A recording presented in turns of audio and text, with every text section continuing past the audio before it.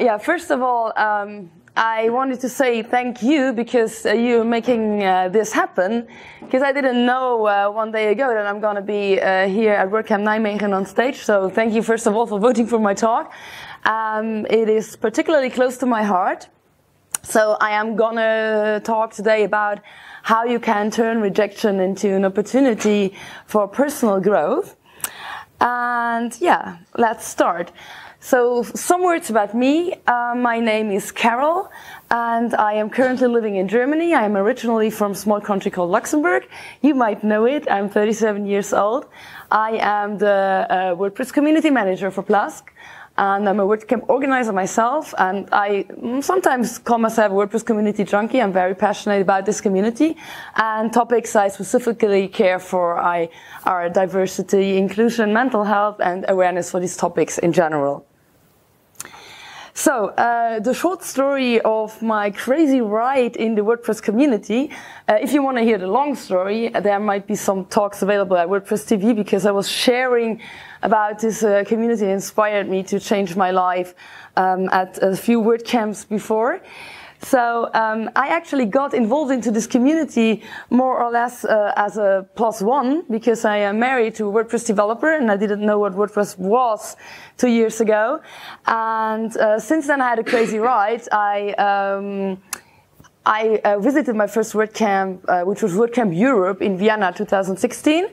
And then I quickly became a WordCamp volunteer, a speaker, an MC, an organizer, and I completely changed my life, and I built a better life thanks to the community who inspired me and showed me ways to do so. So, more or less a year ago, I found, or let's say Plask found me, so they gave me the chance to continue to do what I love, being around the community, visit WordCamps as their WordPress community ambassador. And I am very aware that I'm in a privileged situation, because I am allowed to spend a considerable amount of my work time to contribute to this project. And I couldn't be happier about that. So, this was only in the past 2 years, and sometimes things went so fast that I literally overtook myself and I wasn't able to follow what's happening with me and what's going on around me. And there are still a lot of doubts. I have doubts and insecurities and even fears I have to deal with. So, like for example, being on stage and my computer doesn't do what I want to do. Ha! This is interesting. In an unpleasant way. Yeah, that's a problem. So let me just check what's going on here. I lost connection. So, another fear I have to deal with. Yeah, actually, since 2 years, I am wondering, how can I find my place in an IT community as a non-technical female person? So, despite of all the goodwill and the sympathy and the empathy and the support I get from this community, I sometimes struggle with imposter syndrome. So, does everybody in this room know what imposter syndrome is? Yeah. And my next question would be, who of you is struggling with imposter syndrome? Yes, that's pretty much what I expected. So, what's to stop me from finding my place in this community? One answer is imposter syndrome. I sometimes feel like a fraud. And I have a very nice example for this, a funny one, because we are in the Netherlands again, so I'm going to share this with you. Last year at WordCamp Utrecht, I attended a talk by Marieke van der Rakt about SEO, and sometimes I feel that bad way being a fraud that I didn't even dare to attend a session, because somebody might find out I'm not a technical person. So I attended her talk, and I was able to understand everything, and I learned, and it was interesting, and I was very happy. And then the lead organizer came back on stage and said, "So, we are finished now for today, and now it's time for borrels." And there was a completely random person sitting next to me, and she said, "Oh, do you like borrels?" And I was like, "I'm sorry, I'm not a technical person." And everybody around was just laughing like you did. And then I was like, "Oh, borrels! Yes, I know what borrels are." So, does anybody don't know what borrels are? I think everybody knows we're in the Netherlands. So, borrels are like drinks and small snacks which you are having like in the early evening. Yeah, you're gonna find out very soon, because I think we're gonna have borrels today. You're not technical either, right? Yeah, you're not a technical person. So that's how sometimes imposter syndrome can make itself seen in a very funny way. So yeah, there's a lot of insecurity going with it. Like, am I good enough? And also, do I deserve what I have? And sometimes I got even told that I don't deserve what I have, even inside in this community, which is actually not very helpful. But hey, we are all human beings. So also, I am totally out of my comfort zone as not being a technical person. And I am pretty open about when it comes to mental health issues I have to deal with myself. So in the other talk I was talking about before, I openly share that I struggle with depressions for more or less like 2 decades. And sometimes there are good periods in my life, and sometimes there are depressive episodes which are harder to deal with. So and all these are things that yeah, that make me ask and wonder about the question, how can I find my place? And everything in the end leads to the overarching question, the overarching fear of getting rejected. So this is the thing that I think I'm most afraid of. Besides insecurities and doubts I have to deal with, I might have also some skills and qualities, which I am also aware, so at least most of the time. So I think that I'm supportive and empowering towards the people around me. At least that's what I try to be. I think that when I'm doing something, it is because I am passionate about. So my passion and drive is like very strong when I'm accepting to be part of a project. I am a high performer, so sometimes I don't even care about my own mental health when it comes to performance. But if there is that has to get done, I make it get done. What? No, code of conduct. Stop. Yeah, stop. Thank you. Yeah, you know, I'm not a native English speaker. That's why sometimes I might confuse words. So also I think I have strong organizing and leading skills, and I have values I care for and which I speak up for, and I will never stop speaking up about the values that are important to me when I think that they are not considered or respected. So very recently I had to deal with my biggest fear. After having put a lot of energy and passion and effort into the organization of WordCamp Europe this year in Belgrade, I applied to become an organizer again for next year, and I got rejected. I applied with the suggestion to create an awareness team, because it's an event that hosts more than 2,000 people at the moment, and even if we are in a community that particularly cares for values like inclusion, equality, diversity, accessibility, and everything else that is bound to the code of conduct, there are still things that we can improve inside and outside the organizing team. So this project got a lot of positive feedback, and in the end, the global lead organizer decided not to proceed with the idea, which is, in my opinion, the wrong decision, but still it is a decision that a global lead organizer has the right to take. So it is something I and all the people involved have to deal with.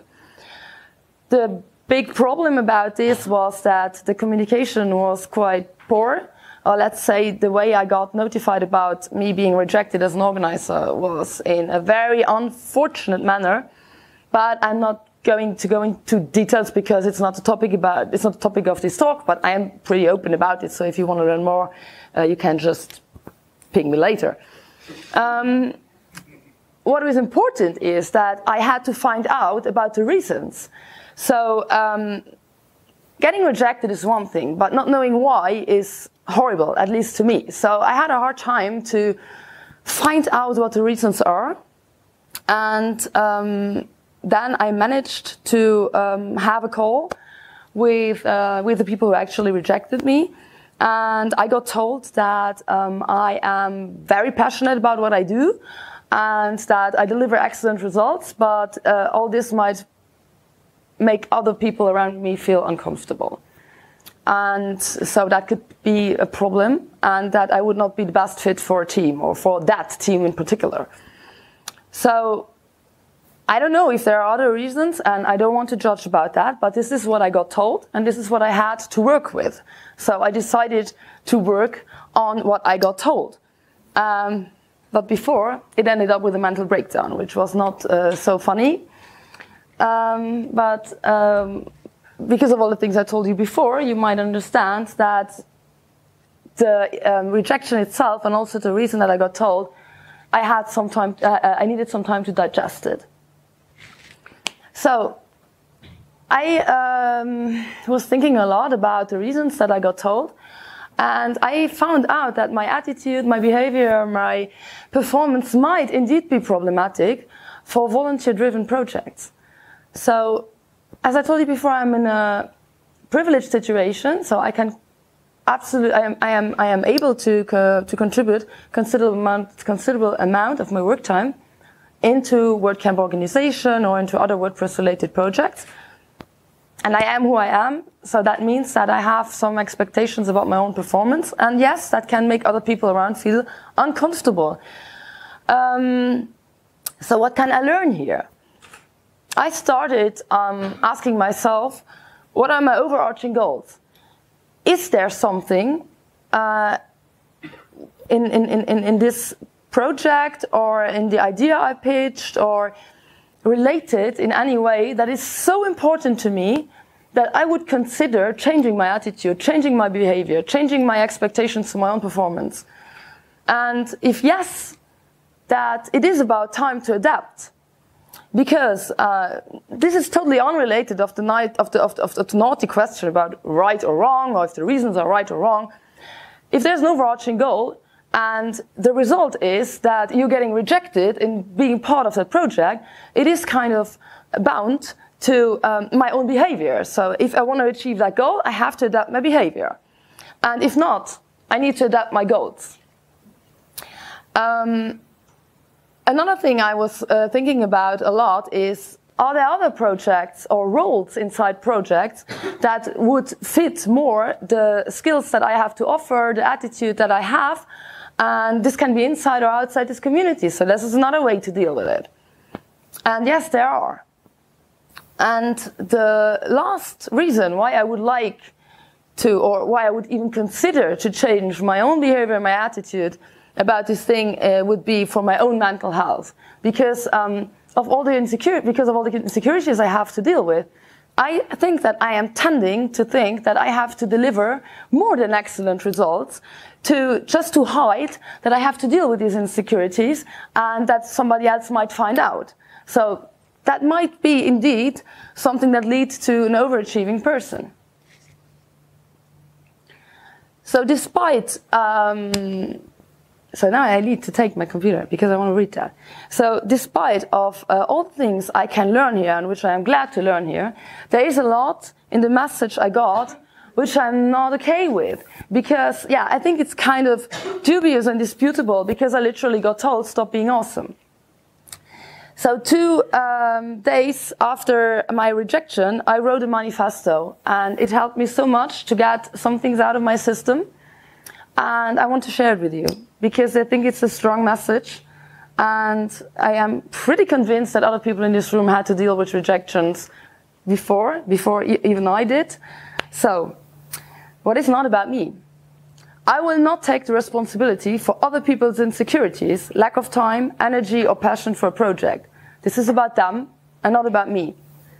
I will not lower my drive or what I expect of my own performance because other people cannot keep up or follow. This is also about them and not about me. I do apologize, sincerely and from the bottom of my heart, if I have actively put pressure on teammates or colleagues for no reason. I do not apologize for being efficient, reaching individual goals and goals set for the team, delivering excellent results, and managing to respect deadlines. if this might make teammates feel bad about their own performance, again, this is about them and not about me. I will never apologize for being more passionate about what I do than other people are, because I stopped doing things that I'm not passionate about for a good reason. And there's no such thing as being too passionate about what you do. But yes, there are teams you will fit in with this attitude and teams you won't fit in. If my attitude makes me a bad fit for a team, then the best scenario, for myself in particular, is not to be part of it. And I refuse to accept negative feedback about my performance or attitude after a long-time project where not having heard one single word of constructive criticism in all that time or at the project's end. And I will not stop speaking up and setting boundaries if this is necessary to make me feel safe and standing up for the moral values that are important to me. And last but not least, and most important, I will not be suppressed to make others feel better.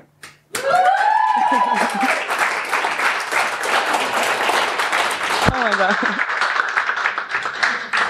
Oh my God. Thank you. Yes. It will be soon. Put it on your GitHub. Also, after a lot of conversations I had in the last 2 weeks, I truly wonder by now if I would have been told the exact same reasons if I was not a woman, but a man. Think about it. So, let's come back to the more positive stuff. I managed to set my focus again in the right direction. So I put you a quote here. You only grow by coming to the end of something and by beginning something else. I found out that, so unfortunately, I cannot tell you that there is a way that rejection doesn't feel terrible at first moment, because I think it feels always terrible. But I found out I survived. It was my biggest fear, and I'm still here, and I'm here on stage sharing that with you, so that's cool. I am still here, and it enabled me to focus on what is important and on what I have already achieved. During that crazy ride I had in this community, I always felt like, it has to go in the exact same tempo, speed, thank you, in the exact same speed, and I always was looking for what is the next possible bigger step. So I didn't see that there is actually no reason for that, because I have achieved already so much, and I have found friends in this community. I have an amazing job. I have a certain kind of visibility and outreach, and so what is that? What is there that I would have to prove? And also I asked myself why it is important for me to be part of the organizer team, of the WordCamp Europe organizer team. I like organizing WordCamps. Yes. Is it important? Not sure. Being part of that particular team is actually not important to me, because of literally everything I told you like 1 minute before. I have already achieved so much, which other people, for a reason, try to become part of that team because they want to increase their visibility, they want to increase their outreach. They might want to have different professional job opportunities, or they might want to have one at all, or they might want to change what they are doing at the moment. So I have that already. I'm not in need.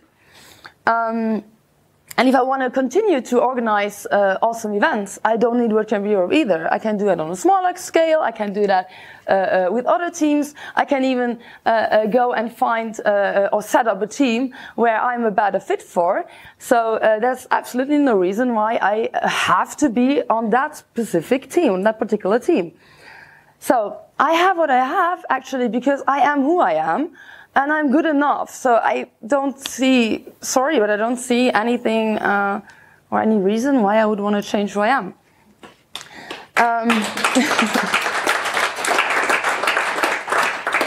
the good thing is also I have less stress now, so I can look forward to the next WordCamp Europe and just be there with the team that's going to send me over there, have fun, meet all the lovely people that I want to see without having to run around like a fool and work all day. So this is not the worst situation that you can have at a WordCamp, right? Ask the organizers inside here. They know. That's live. So, and also I found out that there are new project opportunities on the horizon. So I have ideas in my head, and I have also already other projects which I'm working on, and which I'm particularly looking forward.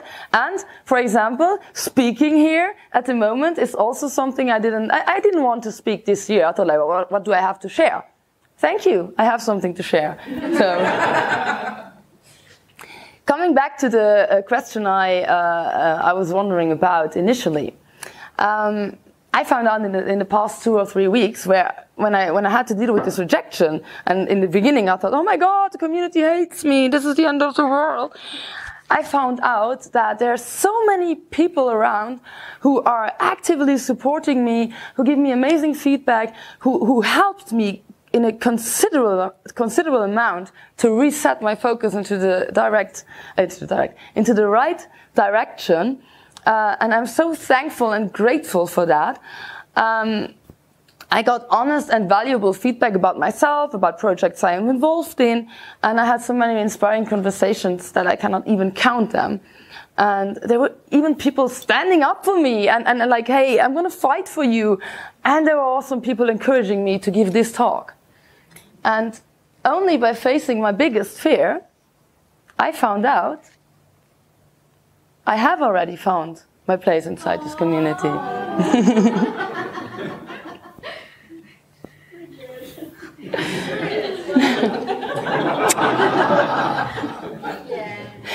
So, what can you all do to deal, to better deal with rejections in the future? Yeah, first advice, try to find out about the reasons. I am totally aware that it's not always possible, because there might be people who are not telling you anything about the reasons they reject you. But try to find out, and try harder to find out. And if it's not going, if you're not going to find out anything, then unfortunately there will be no way to find out. But if you manage to get some answers about why you got rejected, there is always something you can learn of. And you have to make the difference about what is about you and what can you learn from it, and what is not about you. Because what is not about you is, well, not about you. And try to ask yourself, why is this particular project, relationship, partnership, business opportunity, why is it so important to you? And if it is important to you, what is the overarching goal? If it's not important to you, it's great, because you have not been involved into any project or relationship that is not worth your time. If it is important to you, what is the overarching goal? And if you found out about the overarching goal, adapt or set new goals. I can promise you there's always a good outcome about every rejection, because everything happens for a reason, but only if we are willing to give it a reason. And last but not least, and most importantly, speak about rejection and how you feel, because you're gonna find out there are a lot of people around you who experienced similar situations and who are going to be able to support you, who are going to be able to give you honest feedback, which will allow you to go on an introspective journey and make the best of it. You are not alone, and there's even a hashtag. I discovered that 2 days after the rejection by coincidence, which is share your rejections. So I am not 100% sure yet about what is going to be the final outcome for me for having been part of the organizer team of WordCamp Europe this year. But I can tell you that I'm going to make something good out of it. And WordCamp Europe has always been a turning point for me. In 2016, it was the first WordCamp I ever visited. In 2017, Plesk found me. And in 2018, I had a blast of a time during the organization. And next year, I'm looking already forward to it, I'm going to be an attendee and enjoy it as much as I can. And I survived. I am still here. I'm going to be stronger than ever because I found my inner lion. And I thank you so much for listening to me.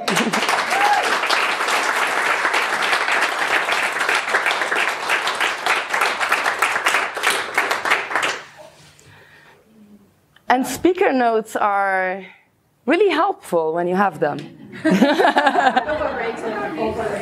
Well, I was going to say give her a big round of applause, but you already did it. Yeah, we can do it.